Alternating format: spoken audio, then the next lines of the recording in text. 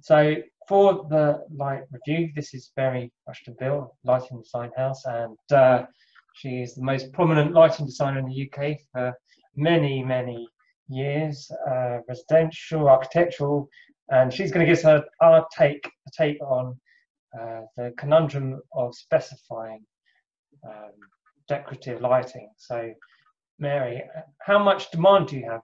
I would like to ask for decorative lighting. Is it part and parcel of what you offer? When I'm designing residential projects, the decorative light is really, really important. I'm trying to get clients to understand technique first, and then the decorative light is the way I look at it. So it's very important, but I'm not always there to finally choose for them. Okay, so do you like give them maybe a few options, or do you just say this is where you should put them? If you give them a layout plan, for example, you give them an idea and you say you need a pendant here, you need a floor light here, but leave the final decision. We talk about what they need and where, and we'll say, look, this is a great place for a pendant. There's a staircase, and we talk about whether or not they want a pendant or whether they want some other way of lighting the staircase. Then I make a Pinterest board. Okay. For the private individuals, I found Pinterest is really, really helpful for them, for teasing out ideas that they like. So that, I'll make a private Pinterest board for each house, and then there'll be a section for pendants and a section for wall lights and a section for whatever the technical stuff. And then that gives them at least somewhere to start from, that I feel I can then, as a clean conscience, say that I've given them a good choice of things which aren't glare free, because so many decorative lights, I was talking to an interior designer friend of mine, and one of her friends had chosen these clear pendants, and we were trying to think of the best way to explain why a clear pendant is, you might as well just put a bare bulb in the middle of the space. Yeah. At least, so if I was we were starting with the pendant, you'd have something that was enclosed, or was a coloured glass or something, so that at least they've got a good starting point. Yeah, I think there was a phase where that was, I remember at a company called Acedra, a lot of their products just showed bare bulbs, and it was like a trend of the time, I think. And they were just horrible they looked really nice because you had like a glass cube, and you turned them on and it was just horrible because you just got a face full of glare, like you say. I've lost count of the number of discussions I've had with interior designers and clients, private clients, about why they shouldn't have a bare bulb. And sometimes they listen and sometimes they don't. Well, that's the nature of the beast, isn't it?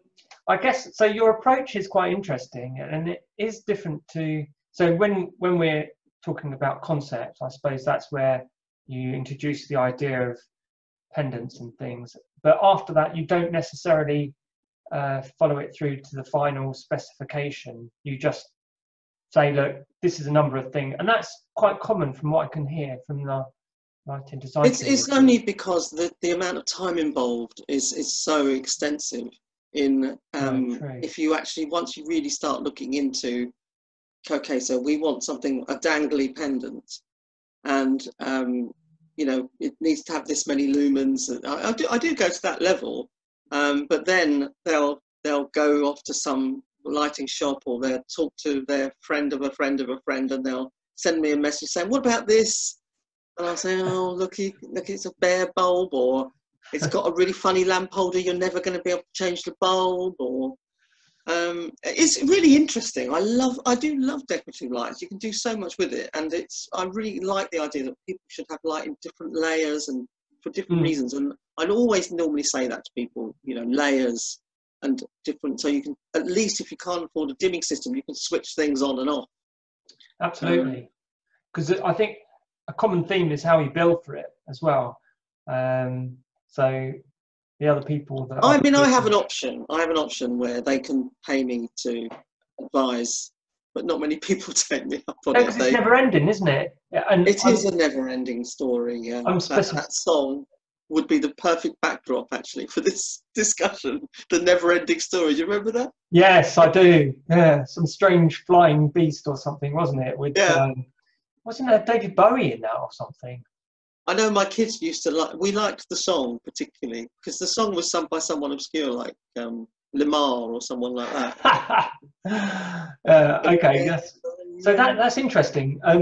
And so when I speak to Holloways, I wonder if they have a concept of how all this works, because as I was about to say, I'm specifying 2 pendants for a job that I'm working on, and it is the case that even finding a sample is very difficult, because one of the things that I had preconceived ideas about was the availability of the actual products themselves, because no one's going to order one sample for a £3,000 pendant or whatever, and manufacturers just don't want to do it. And there's not the shops nowadays, are there?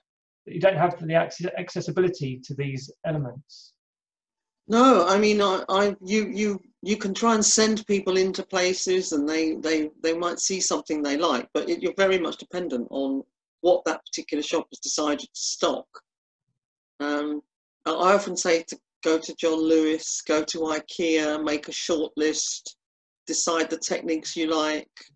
Okay, that's really interesting, because you're really putting the emphasis on the client themselves to do some legwork, really. Well, only because they don't want to pay me to do it. Yeah, I mean, I love doing it, and I mean, I've worked on high-end projects where the interior designer chooses products, and then you have to make them work or find something. I can think of a project where the interior designer chose a decorative task light for a college offices, and it just wasn't manned for the job. Sorry, am I allowed to say that even? Yeah, of course you can, yeah. Or it wasn't probably not, I don't know. For the job. Such a minefield. And that's difficult when someone's chosen something decorative that has a technical job to do. So how do your clients react in general to your the way that you work? I mean, and also, do you separate the residential from the other projects you do, the architectural, maybe architectural is different because the interior designer or the architect or whoever it is who has involved me will want my feedback. Is this right? Can this work? They quite often they'll have chosen a particular style. I've got a project at the moment where the interior designer says, so this pendant, it's a blackened pearl. That's why I've chosen this pendant. And it's, the least, I think to myself, I could find some better blackened pearls than that one. Plus it sounds quite ghastly, I've got to say. Oh no, the principle is a good one. No, I can think of some that are kind of, it's to do with how I think it's Red India, somebody somewhere used to harvest the oysters and then they would burn them on the fire to release the pearls. Oh, that sounds nice. So then the pearls would become blackened.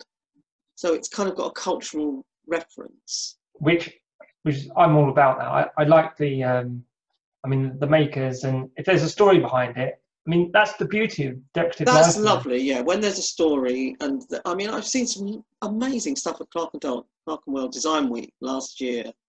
There's some great, designer makers here in the UK of using all kinds of materials, and I just think that's so exciting. But I'd love to be able to recommend to clients. There's this range that's definitely made in the UK, and the person who made it really thought about it, and there are some good people out there, but it's just having the client who wants to spend a bit more money on their decorative lights. Yeah, it's an oxymoron for something, because there are so they draw you in because they're so interesting. A lot of these pendants, I mean, just look at Ingo Maurer and some things he's done, and then the cost is sort of prohibitive for most people, but then you'd have it just for the rest of your life, wouldn't you? Because it's so interesting and so beautiful, which is where I think we should be going for things that we buy. We should think. Ingo Maurer is really interesting because he's a cross between. He really did cross over between decorative and technical, didn't he? When he created the Ya Ho and all of those. Yeah. He really crossed the boundary, which I think opened up lots of floodgates, and some things that have worked better than others. Definitely. I think probably that's enough, because yeah, it's interesting, and it's interesting to see how many designers, and I'm not including John in this, do things the way that you do things, and it may be market economics, you know, because we all need to.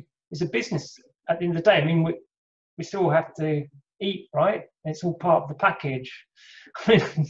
Not to be bland about it, but I mean, I think lighting designers suffer from this thing where we, like many artists, if you like, it's almost considered a fun thing to do, so we shouldn't be charging for certain things, but it's a job.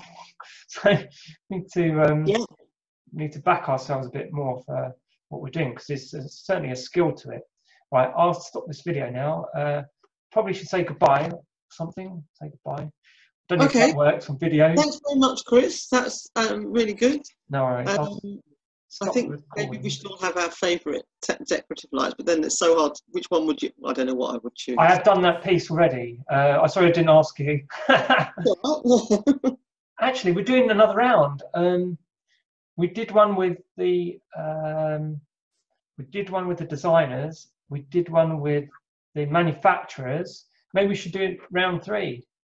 Can include you on that. That would be cool. I'd love to know. What's your favourite light? What's your favourite decorative light? Yes, hard. The Mark Brazier Jones, I think, probably. Okay. Mark Brazier Jones did some with lenses which were exquisite and are like, I think they're sort of thousands of pounds. He doesn't make them anymore, I don't think. Okay, you've got them in your dining room, right? Sadly, no. Right. But I've invested more money in Hue than I have in anything else, really. Okay, on that note, I'm going to stop the video.